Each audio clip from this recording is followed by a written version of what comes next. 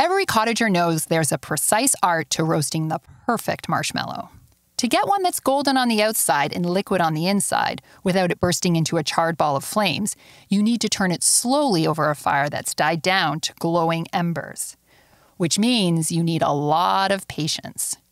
But if you have kids around the campfire, patience isn't always an option, especially when pesky mosquitoes are distracting you from the task at hand. That's why new Off Family Care Smooth and Dry Mosquito Repellent is a campfire essential.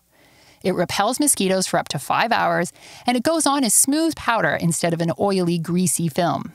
Try it at your next campfire, and you'll be ready to master the patient art of marshmallow roasting.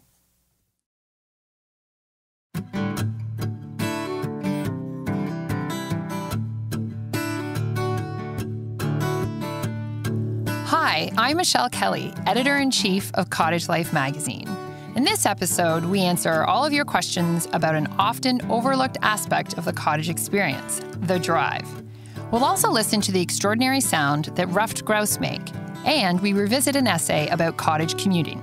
Bullet drivers versus happy meanderers. Which one are you? This is the Cottage Life podcast, where every day is the weekend.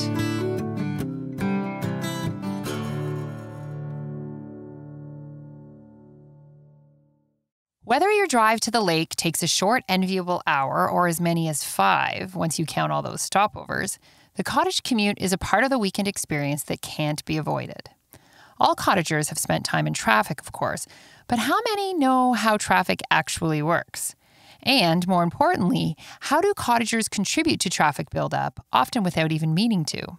We wanted to get to the bottom of these questions in the hopes that it might make the tiniest bit of difference to your next long drive to the lake.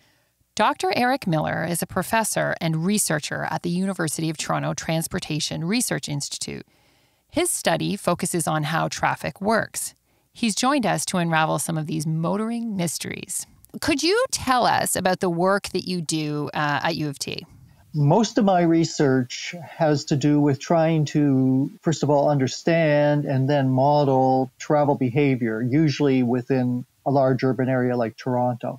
So we will do surveys where we ask people, what did you do yesterday? Tell us about all your trips you've made. And then using that data, we build mathematical, computer-based simulation models that allow us to test how people will react to different policies. If we build a subway, will people use it? These sorts of things. So the models actually, I like to say, we wake them up in the morning and we ask people, what are you going to do today? And based on probabilities, we say somebody's going to go to work, they're going to leave at 8 a.m. in the morning, they're going to drive. And then once we've done that for everybody, we can model the flows on the road and transit systems to estimate congestion, crowding on the subways, and these sorts of things. So you kind of know everyone and when they're coming and when they're going. It's like you're like the master puppeteer in the city, it sounds like. Yeah, I'm kind of like Santa Claus. I know when you're going. Well, I think I know. Obviously, we're working in a virtual world of simulation. We're simulating, avatars that we hope are behaving similar to real people. So it's so fascinating. So one of the things I wanted to ask you about is I think that people get in their cars and it is so much a matter of routine when we drive places to work, to the cottage, wherever we're going. We get in the car and you hear people say, you're just on autopilot, you got your coffee, you put on your music and off you go. But I think that's ingrained in some of those habits that we have and those routines are some bad habits. And I wondered if you could share any insight into the things that we habitually do as drivers that are actually slowing down the flow of traffic. First of all, the classical slow driver in the left-hand lane, which drives everybody crazy, is clearly slowing down traffic in that lane in particular. But it's also creating excessive weaving maneuvers as people are trying to maneuver around them. And those weaving maneuvers, whether it's caused by a slow driver or just somebody who wants to go super fast, those weaving maneuvers themselves can actually slow down traffic because, somebody cuts in front of you, you have to brake a little bit. The guy behind you brakes a little bit, and maybe the person behind, usually these things die out, but all that extra turmoil and turbulence that's created in the traffic by people dodging in and out and making other people slow down. These sorts of things actually slows down traffic as a whole. Traffic moves best when it's nice and smooth and, and moving at a constant speed. Every time we disrupt it, it slows things down. So can I ask you a question about that? So if I'm in the left-hand lane and there's a slow car in front of me and I want to get around it, is it better to just sit there and wait until they move? Or does it actually slow down the traffic for me to go around them to pass on the right? Well, I think it depends on how you make that maneuver. If you're careful, you're watching your mirrors, there is a gap in the traffic to your right, so you can slide over without disturbing the car that's now behind you. And then you pass, and then you have a gap to move back, let's say, in the left-hand lane. So if you could be moving that, making that maneuver in a way that you're not disturbing the cars behind you and making them slow down, then yes, that's fine. And in fact, that's a good thing to do. So I mean, I think a lot of it is if everybody drove safely and drove the way you were taught in driver ed, everybody would move much more smoothly and safely. And because the other thing is, of course, the more weaving, the more, jumping in front of somebody, jumping from lane to lane, the more likely there is going to be an accident. And that, of course, really slows things down. Yeah, of course. That's the very worst thing. And I also find, too, if I'm just driving along. I tend to drive in the right-hand lane. I'm going to admit it. I'm not a fast driver. I'm a steady driver. And I find that if I see someone making a really dangerous, sudden move ahead of me, I actually instinctively tap my brakes. And that is also a problem, right? Because then the guy behind me and then the woman behind him, and then the whole highway is tapping on their brakes. And that's what causes that phantom slowdown, if I understand correctly. Yeah, exactly. In our technical work, we call them shock waves. And it is actually, you create a shock wave. There's this wave of red lights coming backwards upstream, and yes, and it's dangerous and it slows everything down, and it's a natural reaction. Yeah, you're going to brake because and so the person weaving in and speeding along doesn't see it because it's happening behind him. Right. So he doesn't know the turmoil he's causing. Right. Interesting. So here's another thing that I think does also slow down the traffic, and that's distracted driving. Whether it's looking at your phone, reaching for your coffee, mucking around with the radio, whatever you're doing, that you're not paying 100% attention to the road. And if that happens, obviously there's more margin for error and that can cause an accident. But even, say you're lucky enough to not have that accident, does this kind of distracted driving also cause traffic slowdowns inadvertently?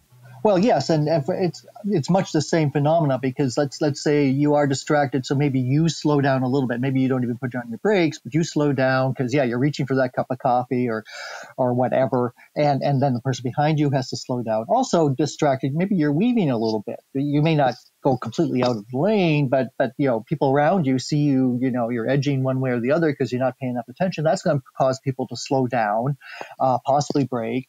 They may move in their lane a little bit. So yeah, again, anytime anybody's doing anything that's affecting the cars around them and the driver's behavior, this could well slow down traffic. And again, is unsafe. It's not just unsafe because of the driver's distracted. You're making other people around you perhaps do some things that are a little unsafe, or you're startling them, and maybe they make a mistake in their reaction. Okay, so speaking of distracted driving, I actually heard a rumor this week, and I think you're the perfect person to confirm it or not.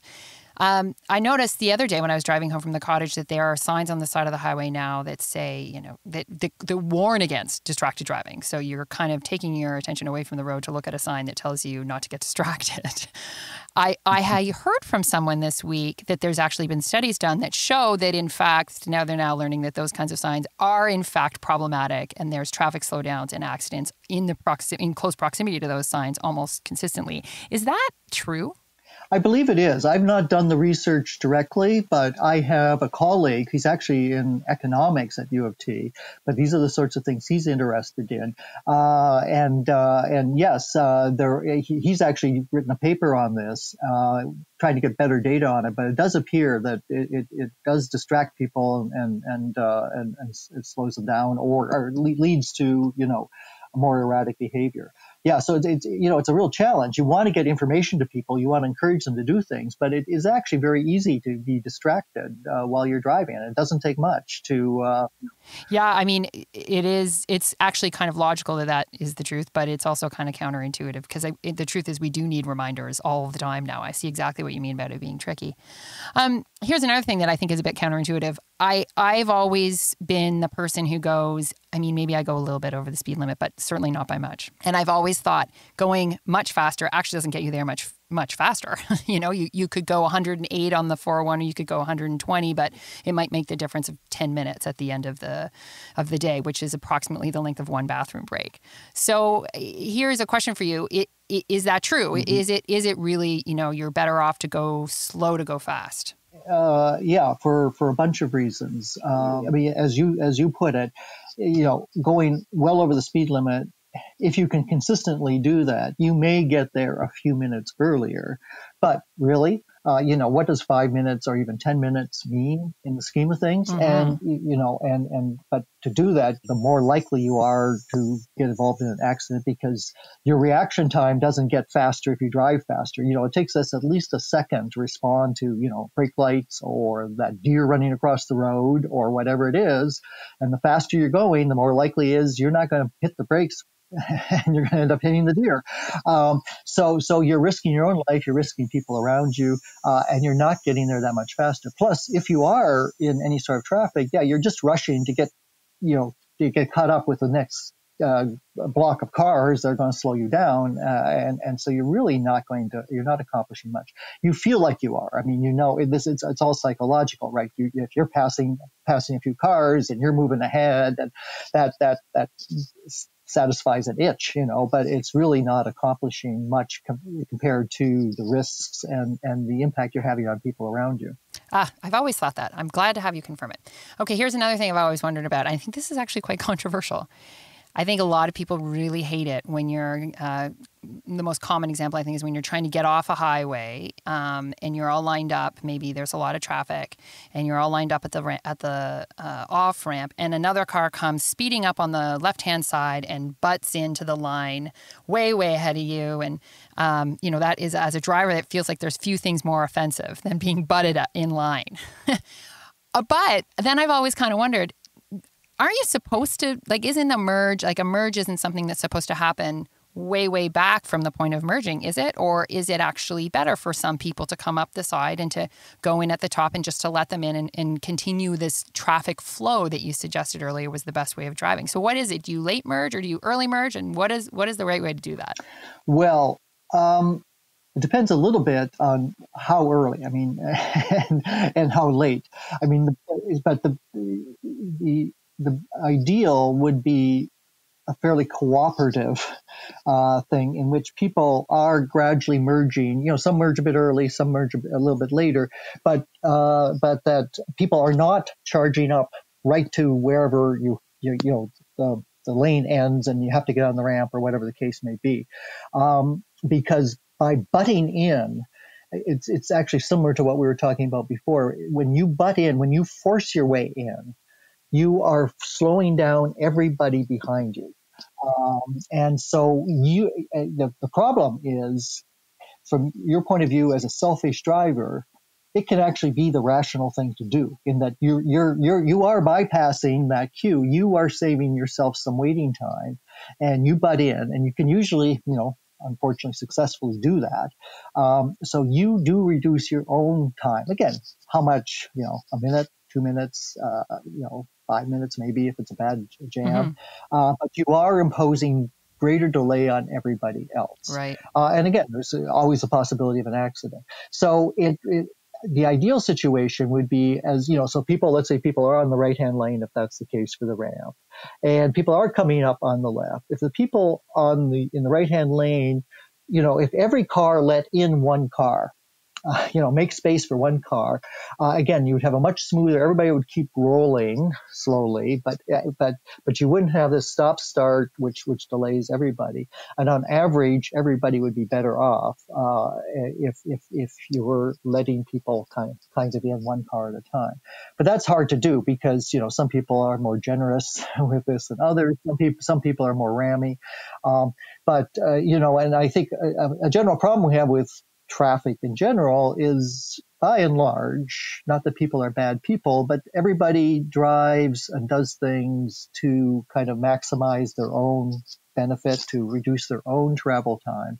And they don't see the extra time, the extra delay, the extra danger, perhaps, whatever the case may be, that they're imposing on everybody else by their actions. Right. And so it's very hard to get everybody to kind of cooperate out there. I mean, this will be, there's a lot of talk about autonomous vehicles, and maybe someday, we won't be driving them. The cars will be driving themselves. This is the sort of thing the autonomous vehicles might actually do very well. They'll be much more cooperative. They'll talk to each other. They'll say, hey, can you make just a little more space for me? I need to get over, they'll be much more rational. Not so egocentric, perhaps. Exactly. Yes. Yeah, that's right. You take the ego out of driving, it's a whole other ball game. Yeah, Now, tell me, are there any surprising things about traffic that people don't know? I'm kind of curious if you're like at a cocktail party and you tell people what you do for a living and study traffic, if there's something that always sort of makes them go, really? I never knew that. Yeah, I'm not sure. I mean, when tell somebody at a cocktail party, it always reminds me of one of the Mission Impossible movies. Tom Cruise, his cover story is that he's a traffic engineer working for the U.S. Department of Transportation, and he uses that because he assumes that puts everybody to sleep immediately. That nobody wants to know what he does. He's so wrong. I could not disagree more. For cottagers especially, we're in our cars so much. I find it fascinating. Well, I don't know. I mean, one thing I guess is maybe the phantom roadblock. I mean, you're stuck in a traffic jam. You're creeping, crawling, stop starting, and you have no idea why. And then eventually it clears. Eventually all of a sudden traffic starts to move again. And so you assume there's an accident or you assume there's something, but you never see it, right? And I think that people find that frustrating and they wonder, well, what is that all about? I mean, that usually results because maybe there was an accident or a car blocking a lane or something, and it gets cleared away. But the queue that forms behind it, the traffic jam that forms behind it, can take a long time. If you have a lot of traffic, it can take a long time to clear, well past when whatever the blockage was has been removed. So this is why we see sort of these it seem like phantom traffic jams. Right. It just takes so long to clear. That kind of reminds me of another thing that slows down traffic is rubbernecking. Obviously, that we haven't talked about. There's an accident on the other side, and everybody has to slow down to have a look at it. So anyway, what else surprises people? Oh, well, I think the other surprising thing, which I don't think it certainly never occurred to people, and it's not something you even see, is that one of the reasons traffic jams are just so devastating is not only do you slow down. I mean, you get stuck in a traffic jam. You obviously slow down. You're creeping along, so your speed has gone way down. But what you don't see is, in fact, the number of cars that are flowing past a point, the capacity of that point. How many cars can you actually move past a point per hour or per minute actually goes down. But under normal operating conditions, there's so many cars we can put through a lane. An ideal lane of highway, like the 400 or the 401, you can put under ideal conditions, you can get about 2,400 cars an hour passing a point. That's the capacity of it. But what happens when a traffic jam happens, the physics of how cars are moving actually breaks down and you lose capacity. Not only are you going slower, but you're maybe only putting 1,800 cars an hour through that bottleneck. So this kind of doubles up the effect. Not only is everybody moving slower, but it's going to take longer to get however many cars you have through this point, because the actual ability to process those cars through that point actually falls. And so that's something that, you don't see, but mathematically we can show it happen, and empirically, I mean, if you actually go and measure it, lots of data from highways all over the world, this actually happens. So we talk about this capacity drop. And so the holy grail for traffic engineers is to control traffic so that you never reach that catastrophic point where the capacity drops. People may be moving somewhat slowly, but they're moving at the higher capacity, so you're actually moving more cars. And that's the objective of much of traffic engineering is to try to avoid that capacity loss at a point. Easier said than done. I mean, what a challenge, because you can look at all the data you want, but there's one variable there that you can never predict, and that's human behavior. Yeah. I would find that to be frustrating when, one guy, it's the same with all traffic, I guess, and maybe this is the note to stop on.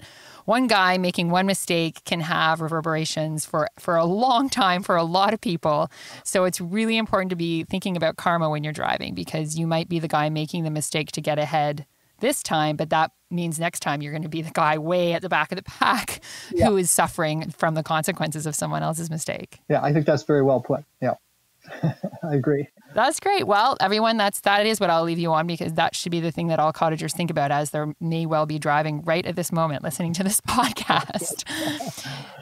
Thank you so much, Eric, for all of this. I find this absolutely fascinating. I don't agree with Tom Cruise at all. This is an amazing field of study, and I really appreciate you taking the time to come and chat with us today. Well, it's my pleasure. Thank you so much for asking me. It's been fun.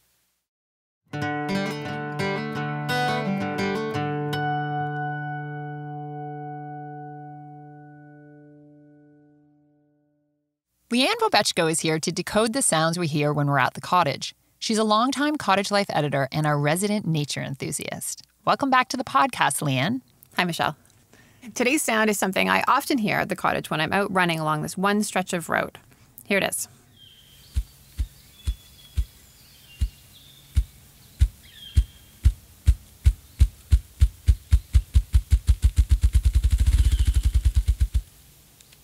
Whoa, what is that? I can almost always tell what the species are when you bring them on the podcast, but that one I really have no idea. It sounds kind of like a motorcycle engine starting. Is that even a sound from nature? It sure is. That is a bird sound. What kind of bird makes that sound? That is the sound of a ruffed grouse. It's a medium-sized game bird, about the size of a crow. It's a ground bird, but it will fly for short distances. It's really well camouflaged, and it has a crest on its head. The Cornell Lab's All About Birds describes it as being dappled, grayish, brownish, or reddish. So you really have to be able to hear this bird, because it sounds like it would be tough to see. Yeah, it's really hard to spot. So the most interesting thing is that this sound isn't a vocalization. That is, it's not made by their voice. It's the movement of their wings as they rotate them back and forth quickly. So they're making that crazy sound with their wings? That's right. You can hear that the thumping sound starts slowly and then gets faster and faster until it's just a blur. There may be up to 50 beats making the sound, which typically lasts about 8 to 10 seconds.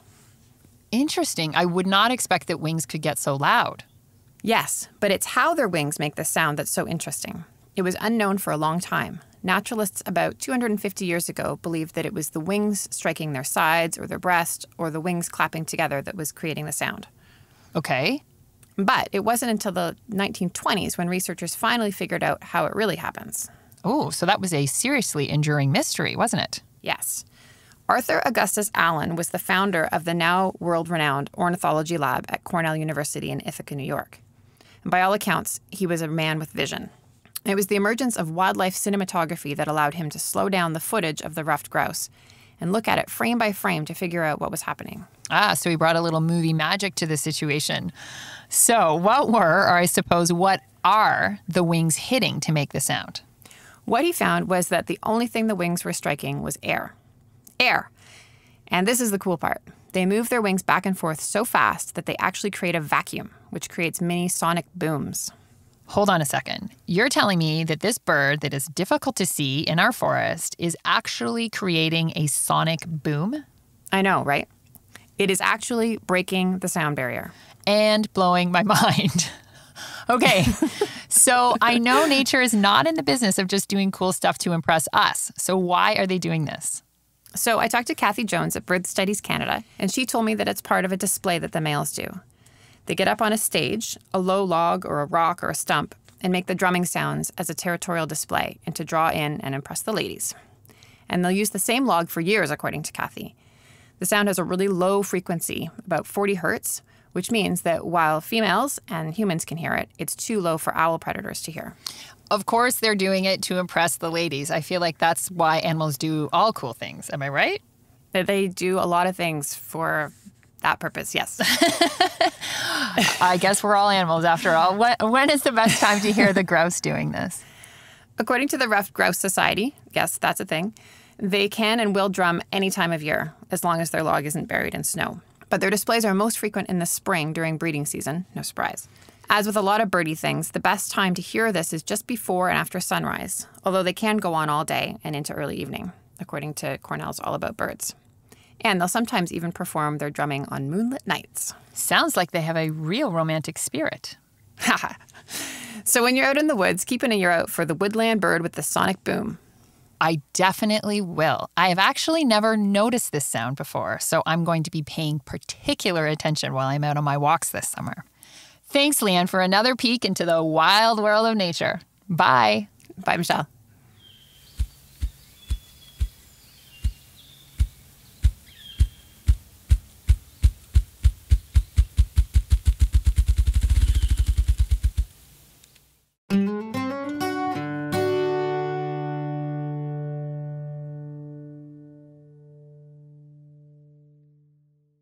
One of the things I love about working at Cottage Life is researching and discovering new things. And even after a lifetime of cottaging, there's always something new to learn. Although some things I wish I could unlearn. For instance, did you know that mosquitoes can detect the carbon dioxide in your breath from 75 feet away? So, if it ever feels like they're following you, whether you're out for a hike or paddling across a lake, you're probably right. But off, DEET-free mosquito repellent keeps them from biting, so you can enjoy your time outdoors. It works for up to 5 hours, it isn't greasy or oily like some other repellents, and it's safe for the whole family, 6 months and up. So this summer, maybe the mozzies will bug your neighbors with the blaring deck stereo instead of you.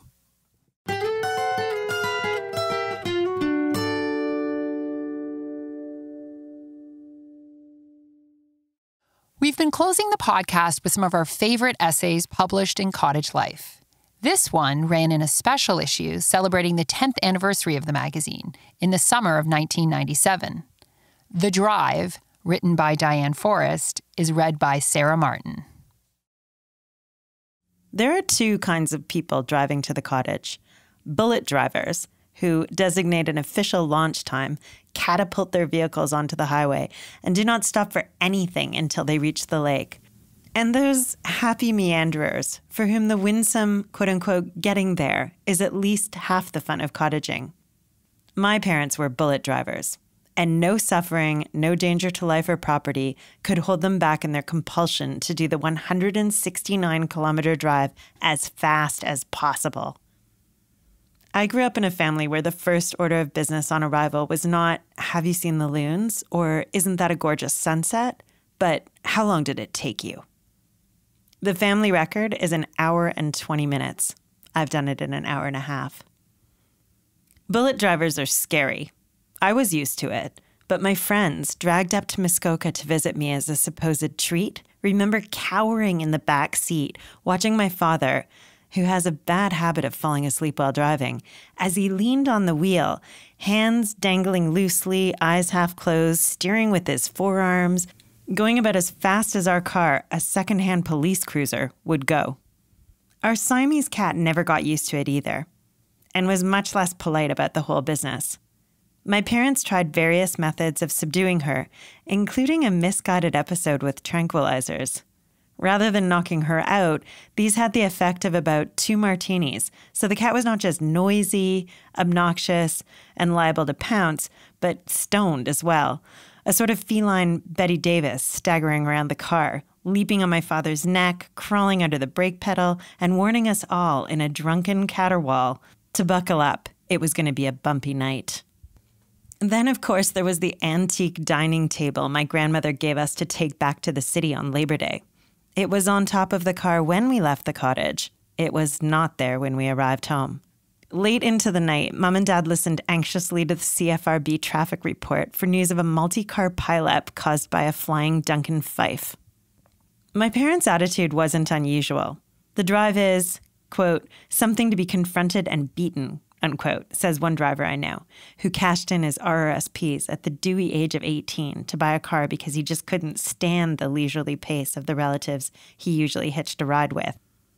There are no charming back roads on the way to his cottage. Only one limitless 2-lane highway with shoulders where slower drivers, if they know what's good for them, can take shelter while the road warriors pass. The kind of highway that slowly turns your mind to the dark side, obsessively plotting a nasty end for the obnoxious little white Toyota that's had its left blinker on for the last 20 kilometers.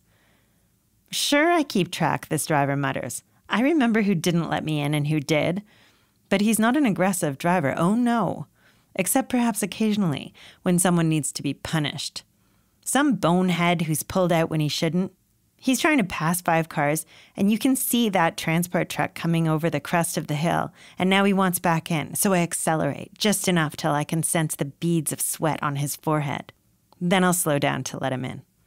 Given my genes, it would seem inevitable that I would become a bullet driver. I've been known to drive the 400. I've even driven with what a friend of mine calls the Friday Night Club, this elite corps of cottage drivers thundering through the dark, 140 kilometers an hour, 3 feet apart. Think of the U.S. Tank Division chasing the Iraqis out of Kuwait, only considerably more ruthless. I, however, was saved from my bellicose driving tendencies by my brother-in-law, the ultimate meanderer. His meandering starts even before he's on the road. If he says they're leaving Thursday morning, my sister knows ETD could be anytime between Thursday noon and Saturday morning. In the days before I had a car, I often made the trip with him on Friday nights. I had to be on the street corner at 5 sharp. This is how I learned that standing on street corners can bring you unwanted attention. Sometime around 6, having stopped to play pool with a client or fix a friend's toilet, he'd be there. The trip up was different every time, as he searched for the best possible route. And if it happened in August, it also involved a hunt for the best possible corn. There's a guy a few miles on with better corn, he'd say confidently as we zoomed past a truckload pulled up at the gas station. 5 minutes later, I think that was the guy with the good corn. Don't you think so? Do you think we should turn around and go back? But even the ultimate meanderer knows the laws of cottaging do not allow you to backtrack once you're en route to the cottage. Does the space shuttle crew go back to the launch pad because somebody forgot his lunch? 2 hours later, we reached the cottage, having inspected unsatisfactory corn during multiple stops and finally settled for a bag of wizened ears because it was the only stand left. Meanwhile, whoever is at the cottage already bought the deliciously succulent corn that morning at the Dominion. They ate it all because we were so late, they thought we weren't coming. My theory is that the difference between bullet drivers and meanderers is a simple variation in interpretation of the laws of cottaging. Bullet drivers believe that they're not at the cottage until they're at the cottage.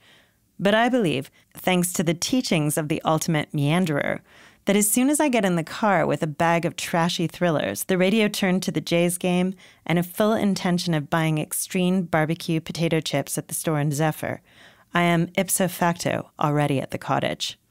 Take food, for example. As you know, the laws of cottaging say that anything you eat while at the cottage doesn't count. Meanderers interpret this law to mean that anything you eat on the drive up, including the aforesaid extreme potato chips, doesn't count either. Witness my friend Carol, who grazes her way to the cottage.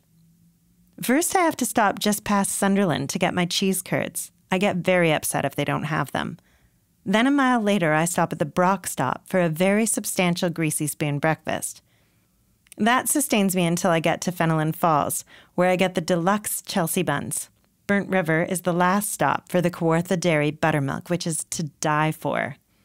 Carol eventually wanders in an hour later and several pounds heavier than the rest of the family. But my friend Jim, whose particular weaknesses have included the whistle dog and butterscotch sundae and the A&W in Aurelia, says being a bullet driver or a meanderer has more to do with stage of life than matters of interpretation. He and his wife, Pat, were wanderers in their courting days and are again now that the kids are grown up. In the intervening years, his children's sleep patterns were the main determinants of driving style. When you've got 2 screeching kids, you want to catch them when they nod off and then just burn it. Little nippers are not that interested in antique stores or cheese curds. A lot of meanderers insist that they're just as focused on getting there as bullet drivers. It may take them 3.5 hours to do what, under good conditions by direct route, should only take 2, but unlike those clones on the highway, they never get stuck in traffic. The whole point is to keep moving. So what if it actually takes you longer if you'd tolerated a few slow-ups? You didn't actually stop. And you know there's got to be some kind of prize for that. Like 16th century European explorers looking for China, these drivers are compelled by the desire to find the ideal route. And of course, once they've found it, they know there must be a better one, and they're damned if someone else is going to discover it first. Eventually, this degenerates into the urge to make the most obscure route possible, no matter how slow or likely to result in the need to call a tow truck. "You mean you took the highway?" these types will say with withering contempt. "You should have turned off just before the abandoned gas station, gone past the old barn, turned left right before you run into the swamp, and taken the logging road north. It's fine unless there's been a really heavy rain. Then cut off just before town, turn left where the sign for the drive-in used to be, right at the big oak tree, left again, then right, and Bob's your uncle." Well, I have no Uncle Bob, and it's after listening to instructions like this that I've ended up in Lindsay on my way from Toronto to Muskoka, or taken an hour and a half to drive the 30 kilometers from Gravenhurst to Washego. Aren't those the same cows we saw half an hour ago? Yet eventually, simple life experience transforms even the most single-minded cottage driver into a meanderer. Another friend explains it like this. You're on Highway 35 following a tractor pulling the only remaining hay rack in Ontario. Finally, after 20 minutes of utter frustration, you see your opening and you go for it. The road lies open before you and you have your foot to the floor and you're doing about 160 and suddenly your co-vivant says to you, "Look at that cunning little bakery." And you know you have to stop or get divorced. And as you're haggling over the piece of bread, out of the corner of your eye, you see the hay rack crawling up the road. And you realize that most of life is nothing but following hay racks. That's what cures most bullet drivers.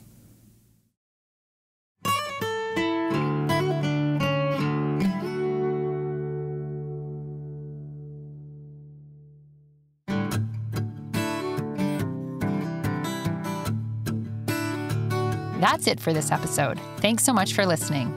Please subscribe to the Cottage Life podcast for free wherever you get your podcasts. We'll have new episodes every Thursday throughout the summer, just in time for your drive up to the cottage. The award-winning Cottage Life magazine has great tips and inspiration for cottage living. We have a special subscription deal for podcast listeners, including a bonus issue and a free gift. Go to cottagelife.com/pod for details. We'd love to hear from you. Post a review or email us at edit@cottagelife.com. To find out more about our magazine, our television shows, and our live events, visit cottagelife.com. This podcast is produced by Catherine Jun and me, Michelle Kelly. I'll see you on the dock.